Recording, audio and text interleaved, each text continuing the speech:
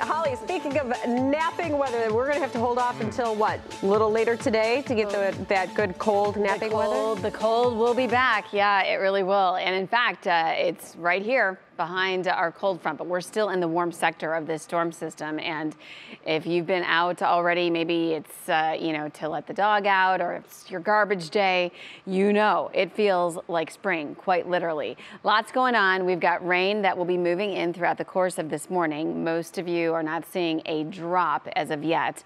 And then on the back edge of it, we are seeing snow. There's also concern for this transition zone in between rain to snow. So that's the biggest thing. There are so many watches, warnings, advisories. If I were to go through every single one of them, it would take up this entire time. So I'm just going to focus on what's going on right now, which is the flood watch. And that is for every one of you. So we had all the snow melt yesterday. It's still melting. And then on top of that, we obviously are expecting all of this rain. And we're talking upwards of an inch, like an inch and a half possible for just about all of you. So right now, although we're dry, and again, everything's highlighted in green because of the flood watch, we have the rain fastly approaching. So by mid-morning and by late morning especially, rain likely, and it will be moderate to heavy at times. So as far as how much, an inch to an inch and a half plus is a potential.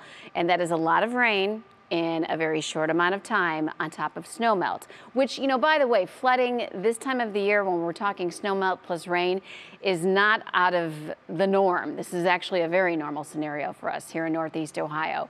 It's still breezy, windy, however you want to put it. We've got winds that are sustained from 15 to 25, but the wind gusts in yellow are still 30 plus, and that will continue through today.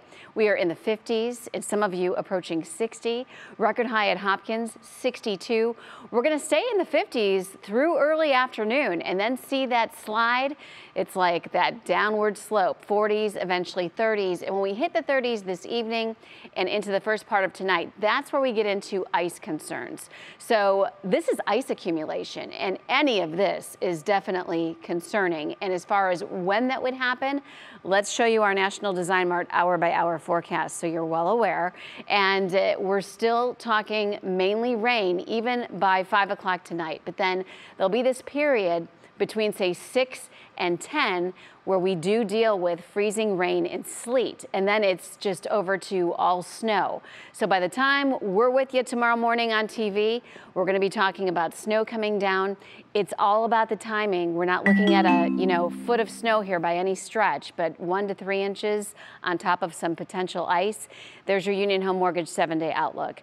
So ahead of that, we'll go to Saturday. Some scattered snow showers, upper 20s, turning partly sunny. Sunday still looks great.